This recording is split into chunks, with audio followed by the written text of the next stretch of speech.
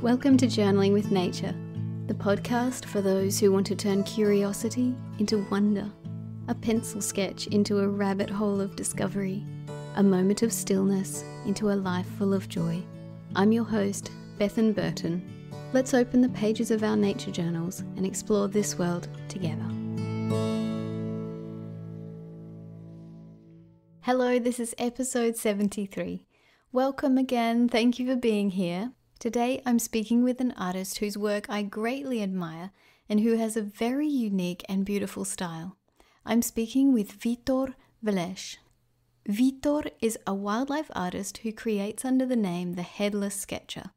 If you already know his work, you will know how he incorporates writing, line drawing, and incredibly intricate detail into his artwork of all kinds of animal life. If you haven't yet seen these pieces, follow the links in the show notes either to the webpage where this episode lives or to Vitor's Instagram page and have a look. During the episode, we speak in detail about all the different elements incorporated into his art pieces, and seeing them before listening will make it all the more real. One of the most characteristic elements of Vitor's work is the inclusion of this wonderfully free, continuous line drawing that wanders around the page, forming the wire frame of the animal onto which the color and texture is then layered. During our conversation, we talk all about this process in detail and so much more. Let's listen.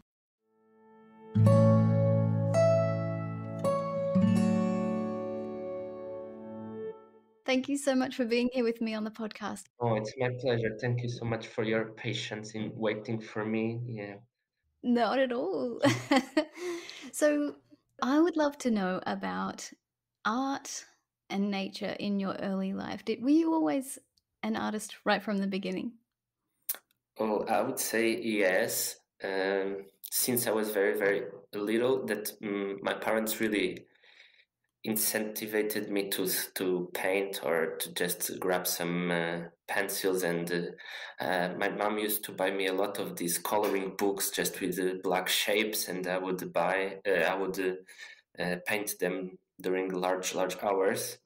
And yeah, I think I learned how to draw by I like to sit and copy the covers of my VHSs from Disney or other movies, and my mom would hang them in the kitchen. Although they were, looking back, they were not masterpieces, but she would always say they were marvelous, and I think that really made me confident and enjoy to paint more and more. Yeah, I think when you tell a kid that he's doing something good, that really turns him on to just keep on doing so. Yeah, I need a big thanks needs to go to my parents for always pushing me into something creative or artistic. And when it comes to animals, I always had a big fascination about nature and wildlife in special. And my mom usually says that I was predestined to work with animals, as I was born in a hospital in Lisbon, right next door to the zoo, and my my my mom says that from the room where she was laying after I was born, she could see some monkeys playing around the trees in the zoo. So That's incredible. she says that it was my fate to work with animals. And actually, the monkey was my very favorite for a very, very long time. I always liked monkeys. I love that story. So you're originally from Portugal, but now you live in Poland, and I'm wondering if you could talk about nature around you. What do you see? What does nature look like where you live? Oh, that was one of the things that I most fell in love when I came to Poland for the first time. It's how close the nature is around you, because I was born and raised in Lisbon and later lived in Porto, so the two biggest cities in Portugal, so a very urban life. And when I came here to Poland, I live in Poznan, which is still one of the biggest cities in the west, but the forest is always max 10 minutes away from you. And here in our house, we basically have the forest right at the end of the street. And in the backyard, we just have a small pond that leads to a lake. And so we are really surrounded by nature. And I believe that was also when my heart started to leave buildings and start and entering into wildlife in a more serious way. And I cannot dissociate both things, because having nature around me so often and so strongly also made me want to produce more and look at it with more attention and dive into details and spend time looking at pine cones or leaves or some small branches that I would see in the forest. And yeah, I think it was very, very important for who I am for the past 2-3 years to feel the nature so close to me. That's so interesting because I was going back through your Instagram feed and I was looking at your early work, and there was this point. So your beginnings were in architecture and all these beautiful buildings, and then there's this point where it starts to become Yes. Mm-hmm. nature and animals Yeah. especially. I left buildings and I never looked back to it, because actually my studies are in architecture. So I made Okay. a master's degree in Portugal in architecture, but already on my last year, so the fifth one, I already knew it, that was not for me and that I wanted something else. Yeah. Later, I still tried for 1.5 years to work in some studios, but it was interesting, but it didn't satisfy me, and I looked for something else. And that's when wildlife illustration started to pop up, and I always kept on drawing animals even during studies or in high school, but not as the way I look at it now, in fully immersed. I've been looking at your work in preparation for this interview, and I was reflecting on why your work is so striking to look at. And I think it's because you have this mix of freedom with this expressive line, continuous line drawing, and that's sort of juxtaposed with real precision. You've got this element of wild freedom, and then you've got details that are sometimes so precise that you're painting every shadow on every feather of a bird or the skin of an elephant. And I think it's this combination of looseness and precise detail that gives it so much interest and why it's so striking. No, thank you so much for those words. Yeah, I think the key word that you used is freedom, because what struck me so to fall in love so much with animal illustration is the freedom that it gives me in comparison, for example, to draw a building again, because I really enjoyed also to draw architecture and perspective drawing, but there is always a tension behind you about keeping the perspective, keeping the lines parallel, or the vanishing point needs to be correct, or the all composition will look weird. And when you draw animals, it's such a freedom, and you just lose yourself looking at the details, not worrying about what the overall composition or how is it going to look. And there's also one very important point why I like so much nature journaling, and even though I'm not so active in our Facebook group, I really love to scroll down and look at other people's works, because there is so much freedom, so much instant passion and expressionism in each drawing, because we are not worried about how is it going to look, or is the animal really in these proportions, or is the body in the body shape, is it correct? So I really like this informality that nature journaling and especially drawing animals and nature brings to you, because you are drawing a fox or an elephant, but no one is going to check on you if this animal or this fox exactly looks like the one you are looking at. And that's very important for me and for what I do, because I tend to, every time I encounter a problem or something I'm not enjoying so much in my work, I always try to go around the other way and find a route that gives me pleasure and takes me away from this problem. And for example, you mentioned the one line drawing and this loose line that walks around the drawing, and that may be a contradiction to what I do, because I feel I'm always balancing in a rope line between what it's expressionism and what it's realism. I like to hang around between both, and this loose pen drawing line is the one that always push me a bit to the expressionism, because it's the one I start with, and it's very loose, very relaxed, and I'm not worried about how is it going to look, and it places the wireframe for me to later apply the watercolor or coloring pencil layers on top.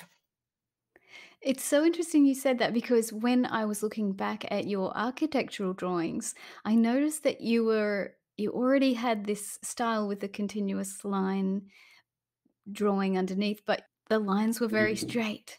And it was interesting to see that you had straight lines in the buildings. And then when you come to your animal drawings, they're flowing and they're turning and twisting. And I found that an interesting difference. Yes, that's very true. But if I look back at my first animal sketches, or the ones I was doing at the same time I was still maybe in studies or still very into architecture drawing, there was still a bit of stiffness and straight lines inside the animals. And with time, I look back and I see that the line naturally started to lose itself and go into more curved shapes. And the more I learn and the more I practice about it, the more flawless it feels to me and more curved it becomes. Yeah. And right now, if I look back maybe 2-3 years ago, sometimes I would try the same animal maybe 2-3 times to achieve a line I was more pleased with, and now it usually comes at the first attempt or maybe second max. Yeah, if I just change some lines, because the more you look at the subject or you focus your attention in the animal world, the more your eyes get sensible to capture some general shapes of muscles or body junctions of the parts. And one thing I really like as well in this pen work is that it's not very strict about what you are trying to represent. It's just a general wireframe as scaffolding for you to follow later. And sometimes in some animals, it depends. It might be important for me to capture a shadow area through this line, or sometimes more of a muscle tension that is important for me to later understand where I'm around in the painting, or where is the relation about this point in relation to the head or the tail. So this line work is very, very versatile. Yeah, you can do basically everything with it. And going back to what I was saying, it's a bit of a contradiction, because sometimes this line work also puts me problems, because sometimes it's placed, because it's a black line, and sometimes it's passing on a bright area. For example, I'm thinking of the neck of a fox, which is mainly white and gray. And if the line is crossing, there is going to cause me some problems in the upcoming stages of the painting, to try to bring up the fur texture to to its three-dimensionality or to the front. But at the same time, I don't like to leave this line away from me, because it's what gives me, what takes me responsibility away from representing a naturalistic animal, and it brings me a great fun. And I think I always like to think that fun is very, very important for what I'm doing. And that's how I try to go around and achieve a solution that it's more pleasant to work with. The same thing, for example, with watercolor and coloring pencils, because when I started, I only started to use watercolor when I started to take animal illustration more serious. Until there, I was quite afraid of watercolor. It's a very fluid medium, as everyone probably knows. And I was always leaving it aside and preferring just pencil, charcoal, or pens. And with animals, it naturally brought me the watercolor to work with. But at a certain point, I was not satisfied with what I could achieve in terms of details. And that led me to look for other solutions. It's where I gradually also came to implement watercoloring pencils, and also just normal pencils, because I like to have various mediums where I can bring and give me more tools to achieve a work. And for example, I like to start a piece with some coloring pencils, just establishing some general shapes or general transitions between colors in a bit of a preparation drawing style. And then I start with bringing watercolor to push the tones up and increase the contrast. And then it comes again coloring pencils to build up textures, or giving the impression of fur, skin, a shiny coating. Yeah. Wow. It's so interesting to hear and see, especially on your Instagram. I was looking at your process, some of your process videos, and it's amazing to see that about this layer and then this layer and all the different elements that build up bit by bit. It's amazing. One of the big elements that are characteristic of your work that sort of make a piece so recognizably you is the writing that you bring into the composition. And I've heard you talk about the intimacy and the emotional aspects of writing, and how writing, we bring so much of ourselves through the writing into the artwork. And I'd love to hear you talk about that, about the intimacy of it and bringing text into your artwork. Yes, writing is such an important piece of my work, and I think it also marked a point where I started to develop myself in a higher level, because as well as the line work, it helped me lose the fear of the final result and focus more on the process and on the discovery inside the page. And writing is very, very important to me because of that. And as you said, it really brings a piece of yourself to the page, because writing, in one way, I feel it's a bit more personal than drawing.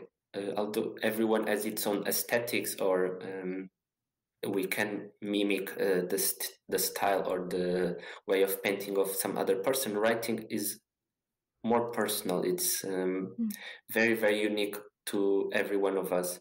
And when you put it on the page, it's something that you are registering more about what you are thinking in the moment, and you're putting a piece of not only what you are writing, but what you are feeling.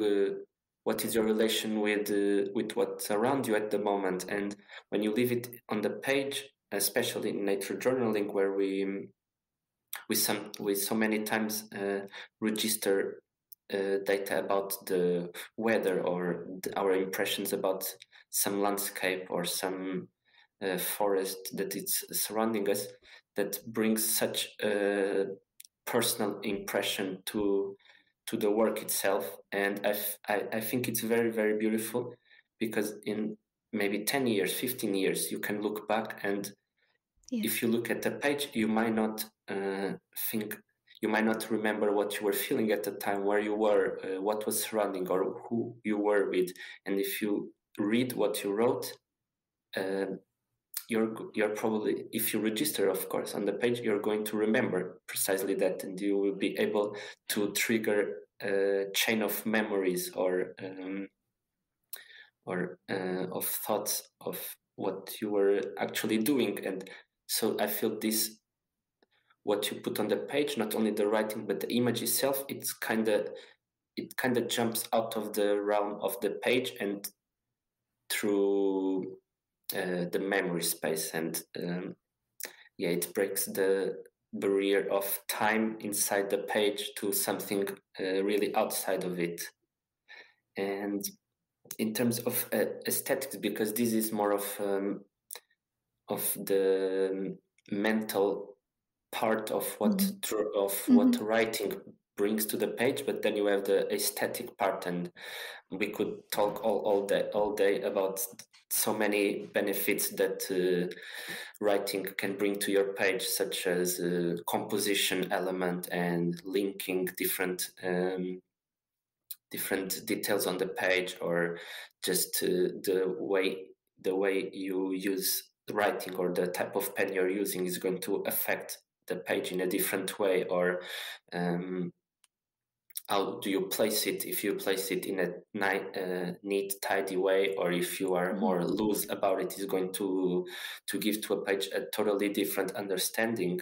And I can reveal a bit of what is my thinking process behind it. And I mainly use writing in the initial phase of the painting as a research method, and a way also of triggering new discoveries and new experimentation, because if writing also helps me try to understand what is this animal about, or sometimes how is this part of the body made, or what is it its shape. Or sometimes I note something about, this animal has a weird proportion, because this head feels like doesn't belong to the body. And by writing, I feel that it really helps my brain and my head wrapping up around what I'm looking at. That's so interesting. And in terms of aesthetics, your handwriting itself looks like something from history. It reminds me of something from an explorer's journal, or from, monks, the monks who used to be in monasteries transcribing scripts. I don't know if this is your natural handwriting, or if you developed this decorative style for your artwork, but it's very beautiful. Oh, thank you so much. Yes, it is my natural handwriting, but I can confess beforehand that if I look back, I don't really can read 100% of it.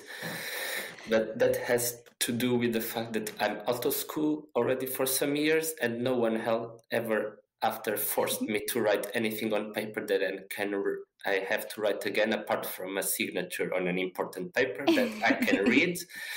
So again, also writing, to me, it's about what I'm discovering and thinking at the moment, and it's not something that I go back and try to revisit. As I say, I really like to do that in other person's work, but I know it's a bit of irony and hypocrisy of myself, but I don't like to do it on my work, so I don't go back and revisit what I wrote. Yeah. And I think that there's something really that adds to the romance of it, I think, because it does look like something from an explorer's notebook. And I think that oftentimes I've looked at those old those old manuscripts or whatever it is, and you have to sort of decipher, and you can only pick out one or two words, and it feels like that Mhm. because it's a little bit difficult to read. It adds to the mystery of it because you know that it's there, but it's also a little bit hidden. Yes, yes. In the second hand, I'm also aware of the visual impact of the writing and the way I write. So I also sometimes tend to emphasize the curvature of one Yes. line, or so I'm also aware that it's a very important and appealing part of my work. So I also use it to my advantage.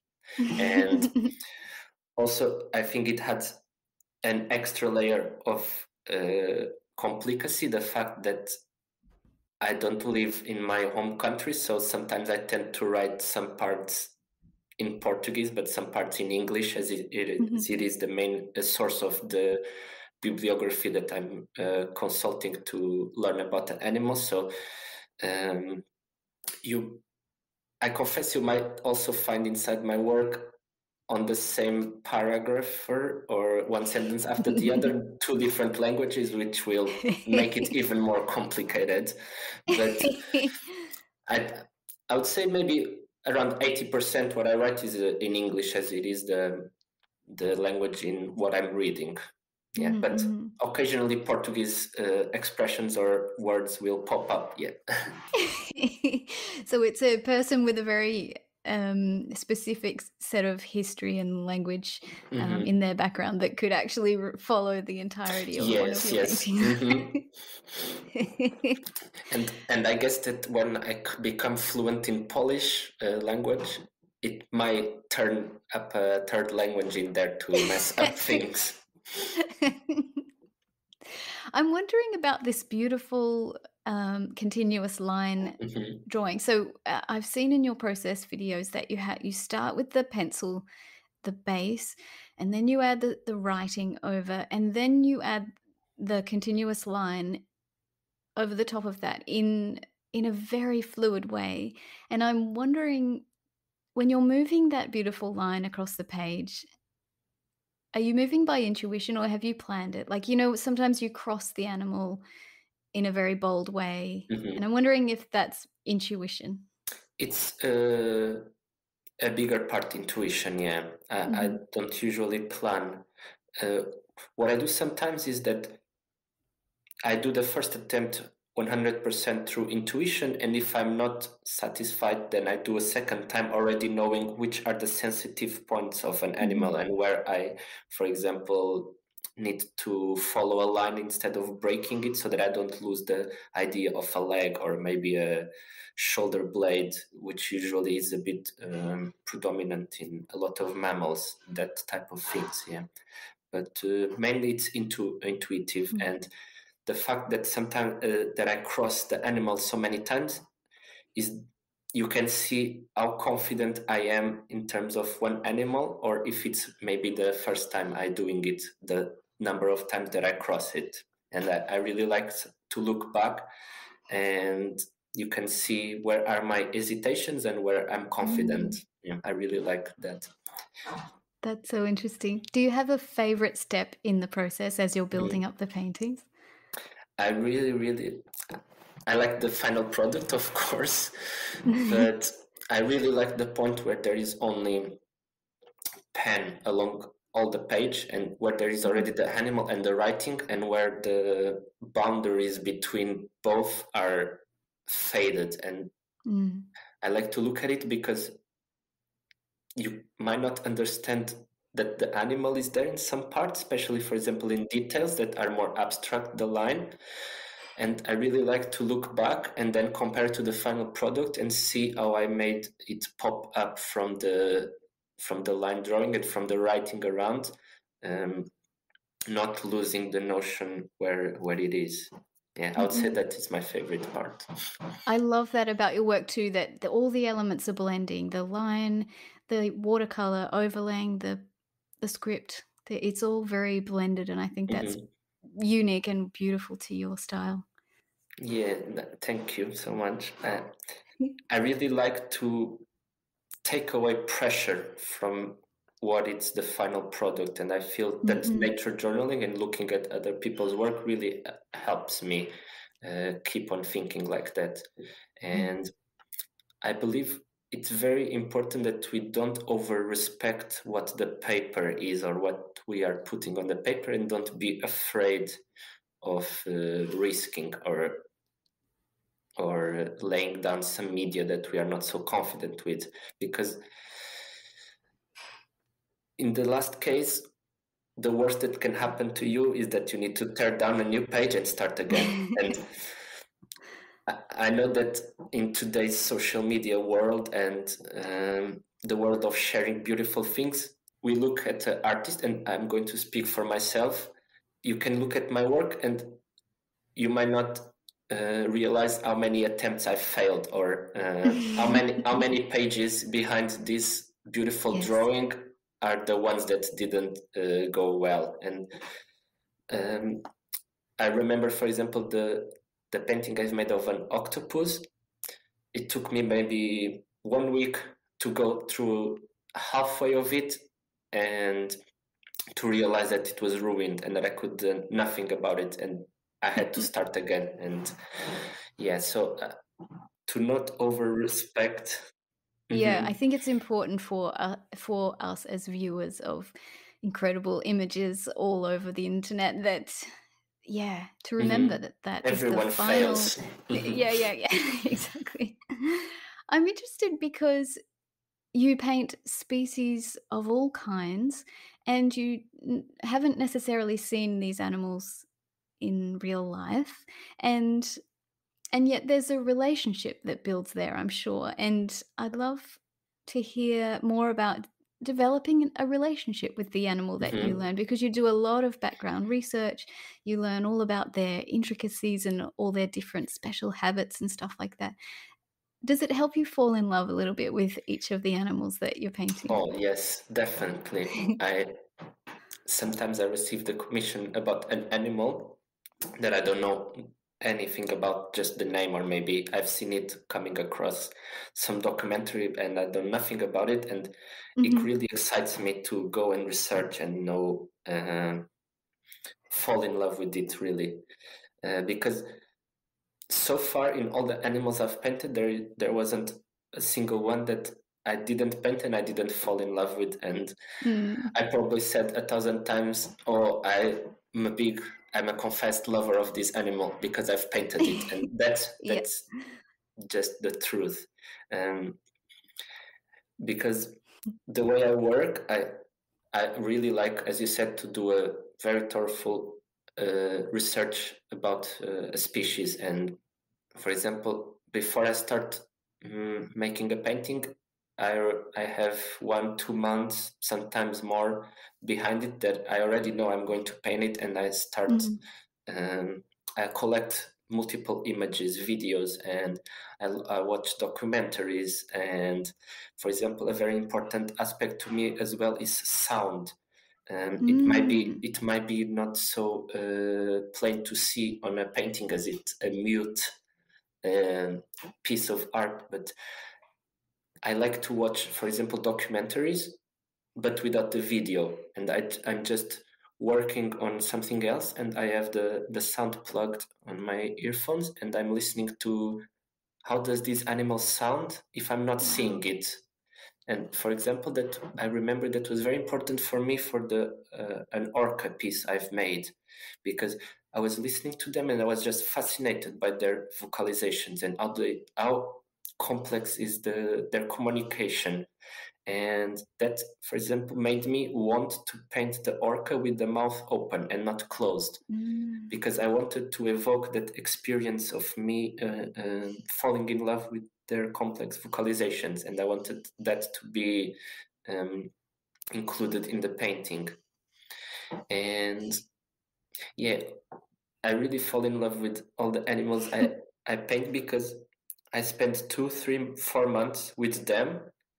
And also another aspect is that I really don't like to rush on painting. I don't accept works with the timeline or with the deadline, because sometimes you need to spend a week with it. Sometimes you need to spend 2 months until a work is done. And I really believe you cannot rush the art piece to come out of the paper. I love that. And sometimes you work on multiple different pieces at the same time. Tell me about that. Basically, always I have three, Okay. 4 different pieces on the studio. Yeah,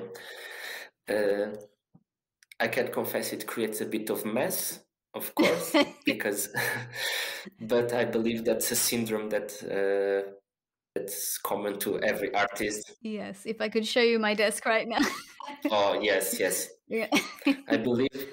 I believe I have the syndrome of never enough space. I can have all the house for myself, and still I would think, oh, I would need one more table because this doesn't fit.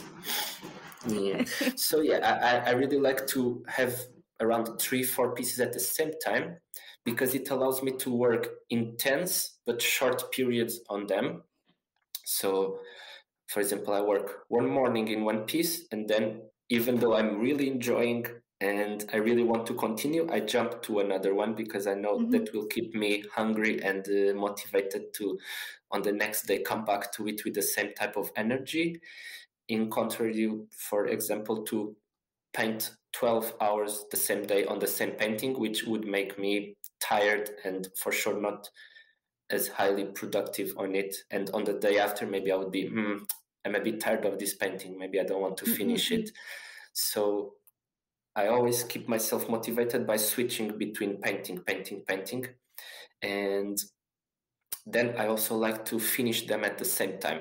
If I'm working on 4, then even though one only needs maybe half a day of work to finalize it, I leave it waiting for the others to complete to close a cycle, as I like to think of them as a group and as a series of paintings. So I've worked intensely on this group and I'm finishing them. I'm saying bye, I'm sending them to the clients, and I'm starting a new group, and the new group comes together, comes alive together at the same time. That's a really interesting idea that you stop before you get ready to stop, and that keeps you motivated. I love that because I have felt that myself where you're grinding away on something trying to finish it and it just does not maintain the level of joy that you'd hope would be there. That also is from the process and productivity point of view.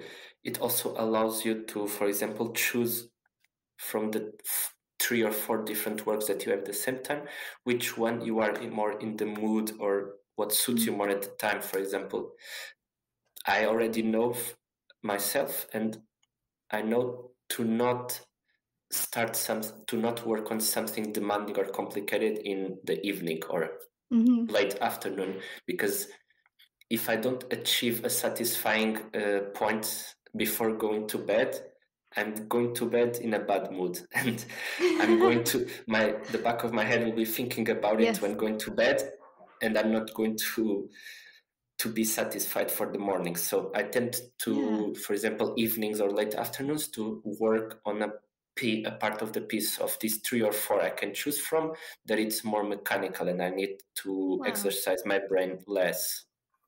Yeah, That that's makes just so much sense. yeah, that's just the way I kind of start to find myself more suitable to. So there's this there's an important element in your pieces that you can't see with your eyes, but it's always there, and that is that you are telling a story and you have the intention to tell a story. And I'd love to hear your words on that, about coming to a piece and having a story play out, you know, the way the moment comes together where those elements are on the page, but it's telling something about the animal. Yes.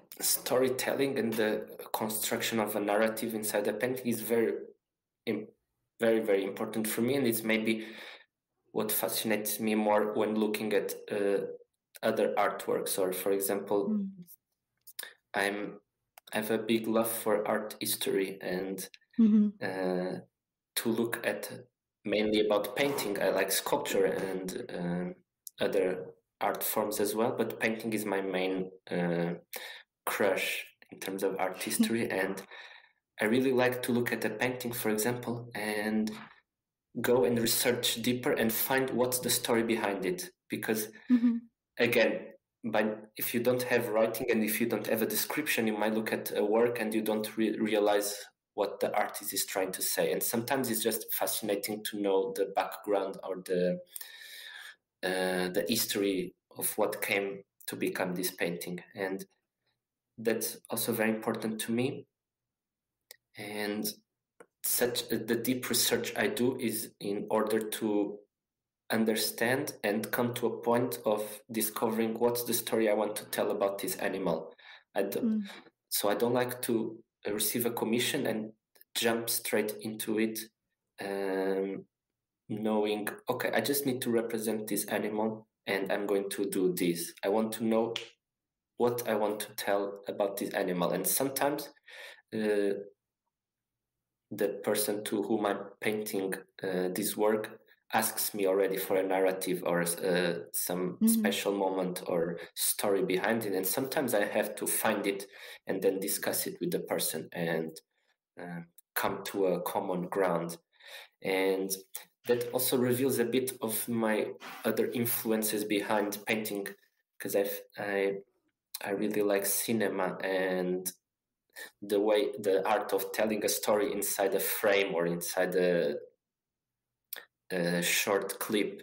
And I think when I look at my paintings, I really see this influence of cinema also coming into the way I like to arrange the different elements of the page, or how do they communicate. And for example, when I'm drawing a full body animal, I usually build it out of multiple reference images. So I might be looking at one picture where I like just the way the head is turning, but then I don't like the legs. So I'm going to look for some legs where I can include, or the tail. I like I can bring the tail from another video that I've collected, so that it really fulfills the narrative that I'm trying to pass for the page. And for example, the point of view as well. If I'm trying to give the impression that the animal is more vulnerable, or it's shy, elusive, I tend to draw it maybe from a more elevated point of view, or I make it look outside of the page or inside of the page. And also, for example, the amount of empty space I leave to the side that the animal is not looking at is going to have a great effect on how does it feel to the observer. And that's things that you can learn from cinema, and how directors compose a shot, or how do they position the actors inside a specific frame, or what's the frame ratio. I could also spend a lot of time talking about how cinema teaches me so much for my painting. I was so interested in your class that you gave to the Wild Wonder Nature Journaling Conference. I loved the moment where you had the two animals looking inward at each other, and it was a very unified composition. And then you just said, hey, but what happens if they're looking the opposite way, outside of the page, away from each other? And it just completely changed the feeling and the whole story of what was happening there on that page. I thought that was a really powerful demonstration. Oh, thank you. Yeah, exactly. That's just what I was saying about where the animals, or it can apply to any subject you're painting that has a face, let's say. Where are they looking at is so important to what you're trying to transmit with the painting. If they are looking to the left, but if the left is empty and a big space, they are going to look intrigued and looking for something there. But if they are looking to the right, where there is empty space, where there is the end of the page, then the observer will start thinking, where are they looking at? What's outside the page. And for example, now we are talking about it, and I'm thinking that I've learned that with the movie Pulp Fiction, for example, where there is this very famous scene where they are going to dance, and before they are sitting in front of each other, and there is a very awkward silence until the character of John Travolta said, or maybe it's Uma Turner, I don't remember, but one of them says, what an awkward silence.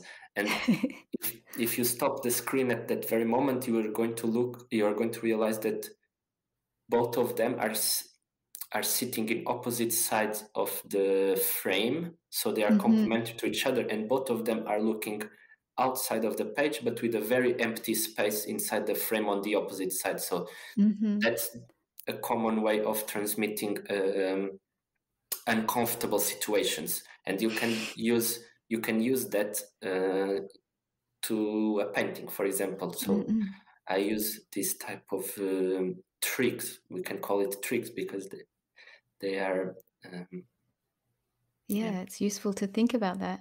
There's another thing that you use really beautifully, and that is the idea of movement. And so there's a real attention to the subtlety in the body posture of your animals, or the way a head is tilted or a paw is lifted just off the ground. And I think that helps telling the story, because one example I'm thinking of is the fox. You have one beautiful one of the fox where it's poised and it's got its head just so, and the story of what is it listening to, and then another element of that composition is that the fox is darting away. And I'm interested in that idea of dynamic movement and how that tells a story as well. Yes. I really like movement inside the painting, and that always pushes me back to Baroque art, which I really appreciate, and that I very commonly have that into account, that I really like to capture a moment right after or right before something is about to happen, because that brings such a big tension to the actual representation. Because if you show a full movement, the action that you are representing is going to finish there, inside what you are showing. But if you rather represent the moment before or after, you're going to make the observer think about how did it start, or how does it finish. And that's, for example, why I like to use small tilts of the head, or, for example, in the case of the fox that you are mentioning, why just one paw is touching the ground. Because if you think again as the painting as one frame, I'm capturing the frame where the one paw is already touching the ground, but the other two or three are still in the air. So that for the observer is going to, because your brain is really good in associating things that he already knows, or into filling up gaps of information. So you are looking at one frame, but your brain is going to complete the 2 frames after and the 2 frames before.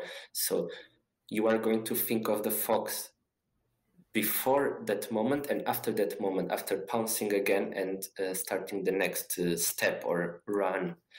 And for example, I also really like to create a bit more tension by unbalancing axes, and I always try to create a position where the animal is not fully parallel to the page, because that's going to create some area of discomfort for the eyes to rest on the relation between the limits of the page and the animal body. It reminds me again of cinema, because the best quality cinema doesn't tell you every piece of the story explicitly. It just gives a subtle. It always keeps you on the edge, that you are wondering, what's going to happen, or why is this like this? Or just a hint at something, and then your mind fills in the rest, and that's when the power comes, I think. Yeah, and that's also why it's so important for me to make a thorough research before, so that I understand how the animal moves and Mm-hmm. what's the exactly point where I want to capture it, so that it gives the impression of the way it moves or jumps. For example, with this example of the red fox, I was wondering for a long time if to represent it running or pouncing, so to hunt in the snow, trying to catch a mouse. And I went with the running option, because I felt it was more interesting from the point of view of showing all the body and all the tension that the muscles are in when jumping off the ground. Mm-hmm. So there's this lovely story behind the reason why you make art under the name The Headless Sketcher, and I wonder if you Mhm. could tell that little story. No, yes, of course, of course. Yeah, it's no secret about it. It's just mm, it has to do with something that one teacher of mine that I had in high consideration once told me when I was rather young. So it was in high school, and at the time my drawing was very, very rigid and very held to realism, um, and he told me that on the day that I started using my head less and my arms more, my drawing would take to one a completely new level. And that stayed with me, and it made me think, maybe someone even without a head could also be able to draw if he just gives the hand freedom without using the head. And but in other hand, that's also again a contradiction, because I feel that my my work is very mental, and I'm very always very conscious of all the choices I make or the composition I change. So the name I use is also a constant a reminder of who I want to become in the future, and Mhm. a reminder that, okay, maybe here you should again use your head less and your hands more. Trust in the improvisation and in the unpredictable. And perhaps when I'm 80 years old or 90 years old, I will be able to do it. I don't know. Maybe then I will change my name, and to the, yeah, I will finally achieve my motto.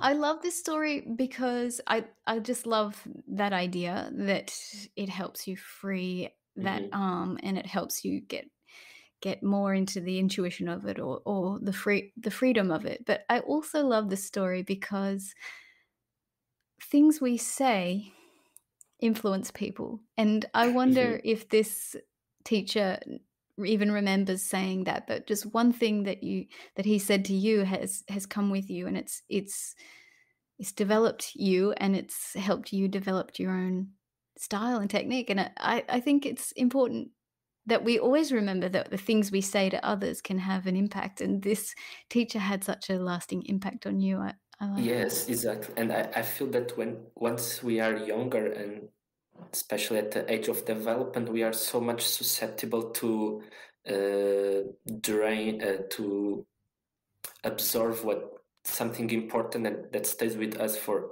all the Mm. life. And sadly, this teacher of mine passed away very Mm. shortly after I was a student of him. And this sentence that he gave me didn't sink in immediately, and maybe I just thought about it some years later, and I never had the chance to tell him how important that Mm. was for me. But um, in other hand, also I think that this doesn't matter, because for sure at the moment he saw my eyes blinking and realizing, oh, this makes sense, that Mhm. I might do with some advice like that. Mm-mm. Wow. So you've mentioned a few times that you make artwork sometimes by commission, and I'm so interested in this process because when you make a commission for someone, you're often taking a memory of theirs and you're putting it through your own brain, through your own hand, into Mhm. your own style. But your idea is to make something that's meaningful, that captures their own memory. And I'd love to hear you speak about this process. How does someone transmit their memory and their desire for what they want in a piece to you, and then you translate that into something real that they can hold and treasure forever? Mhm. Yes, I'm not the type of artist that it's very that has his own work in very high consideration in terms of no one can tell me what I want to do. I'm the artist, Mhm. so I know what I'm going to put on the page, and I really like. There is always clients that sometimes just give me complete freedom and want me to surprise them, and of course I accept that, and it's also a great way of challenging myself or trying something new, for example. But my favorite commissions always are the ones that come with a story behind of some moment that the person wants to treasure, and um, I always try to include, for example, reference pictures that the person Mm, provides me with. And even though I'm going to draw the animal in a completely different pose or point of view, I always try, for example, to on the facial features to capture the ones of the animal from the picture I was provided with. mm, Um, or some, I always, it's also one thing that really fascinates me is how can, in different species, you can identify different individuals inside. Um, which characteristics make them unique? For example, the spots or the markings or the pattern mm, underbelly in case of aquatic animals. And I also try to bring those details to the painting so that the person later when sees that work hanging in their house can remember, oh, this was exactly this animal I saw in this experience I had, or this mm. adventure, such an important moment. I like to capture that. Oh, wow. There's one that I loved that you did, which was a humpback whale, and it Hmm. was significant because the person had, had this moment with the whale and had looked the whale into in the eye, and that was really significant, and so you took you did the whale in its entirety, and then you did a detail of the whale's eye, and I thought that was beautiful to a beautiful, significant way to translate her experience. Yes, that was a very, very interesting commission because that person was swimming with whales in the island of Tonga and Ah, provided me with some very, very interesting footage of the swim and also some pictures of that exactly whale. And she wanted to remember this experience forever, as it was, in her words, the most incredible moment of my life. And she swam with the mom whale and its young calf, oh, and she wow. wanted to capture this whale forever in paper. And she told me one of the most interesting moments of this experience was to look when her and the whale's eye connected. Mm. And she told me it was so impressive because the whale is such a big animal that you can only see one eye at a time, and it's Oh, something you don't think about before actually experience it. And that it's also very, very important to me because of the fact a lot of times I don't have the chance of seeing the animals alive at the moment, or mhm. to have a personal experience from the past where I already know the animal. And that also helps me a lot to transmit the actual essence of the animal to the page. And for example, on that one back whale piece, some of the text I also included in the painting are some personal memories of that person. Oh, So wow. yeah, and actually, I'm remembering now. We were talking earlier about the writing and the fact that I cannot always read what I wrote. And I also had one time one commission where the person asked me to hide birthday wishes inside the painting Oh, wow.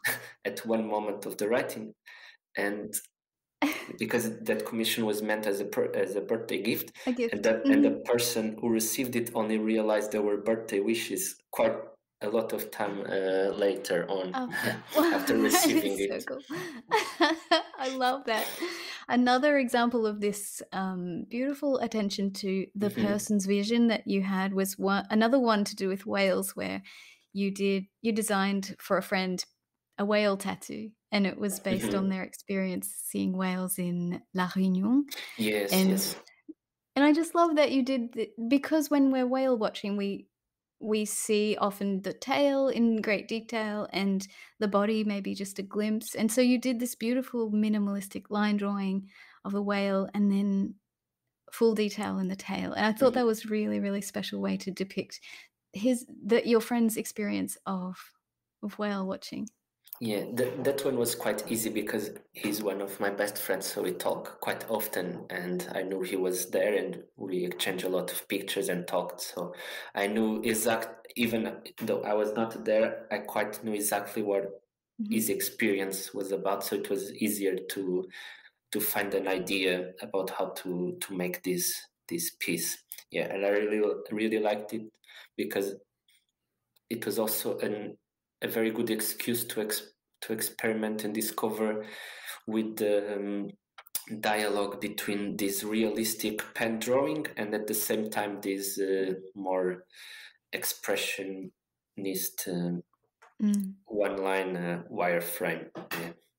I love this style, this element of your style, which is that sometimes you have great detail in one section and then just leave the frame, like you said, the wireframe untouched in the other section. And it really brings something, it brings a real uniqueness to the piece. And I love that, how it's there's this contrast. Yes. What one other aspect I really like is to bring up the attention and enhance all the techniques and stages that are inside the piece. So I like to, every time that's possible, I like to leave some section unpainted so that the wireframe still pops up and you are able to see the process or the different layers that compose the image. And because that's what I like also to see in other person's art is I like to see and realize the brush strokes or how did this person do in terms of physical the physical aspect of the painting. And I like to think of it as, for example, I'm holding the animal, the pen drawing with my hand, and I'm dipping it into a bucket of watercolor I love that. and paint. So the part of the animal which I'm holding Yes. with my hands doesn't get tipped Yes. deep, so it is left unpainted. I Yeah. love that imagery. That's really cool. So you have been developing your own ability to print, to create prints of your artwork at home, and this has been a bit of a deep dive into all the different aspects of printing. Do you feel like you've mastered it now? Yes, quite so. I think I'm very happy with the results, but it was a very big hassle, and I can say it's not easy, especially when technology is against you. But yeah, I started to do it because I was quite frustrated with the fact I couldn't control the outsourcing of the printing aspect, and I wanted to bring it home and be able to control all the steps of the process. And that's it was a very good step, because it allowed me to eliminate the third factor, and it's only me, the computer and the printer, so I'm able to also experiment more, because if something went wrong I can just experiment and print again in different settings and stuff. But once you figure out the exact settings and the calibration of the printer, your laptop, it gets quite easier. Yeah, one of the most difficult parts of the whole process is actually the scanning because of the texture of the paper. I use hot pressed paper, so it has less texture, but still, especially in the writing, the pen always fades a tiny bit when it because of the paper surface. So when it scans and we are trying to remove the background, there is always a bit of writing that it's disappearing. So when I scan a painting and before it's ready to print, sometimes I always have to fix all the letters individually of one painting. Yes. And tell me about the future. What are your hopes and goals for your creative expression? Oh, I would say I'm in a very happy moment, and the first goal, of course, is to maintain and to stay where I am in terms of fulfillment and happiness doing what I do. And I just hope I will have the chance to perhaps travel and collect some more experience wildlife moments, so that I can also translate that into the paintings I do. I feel that even though all the research I do and all the process behind, there is always some gaps that you cannot fill until you experience these wildlife moments. And I have some quite some ideas and projects I would like to do in the future. Perhaps work with some wildlife organizations or entities that protect wildlife, and to help raise sensibility to the disappearing of so many species and wildlife, the wildlife richness of our world. Yes. But I'm very, very happy doing what I do, so I wouldn't complain at all. It's been so nice to talk to you. Thank you so much, Ethan. Very much for being here. It was the biggest pleasure to be here. Yeah, I'm a common listener of your podcast, and it's a big honor to be part of it, really. Oh, it makes me so happy. Thank you again. Thank you so much.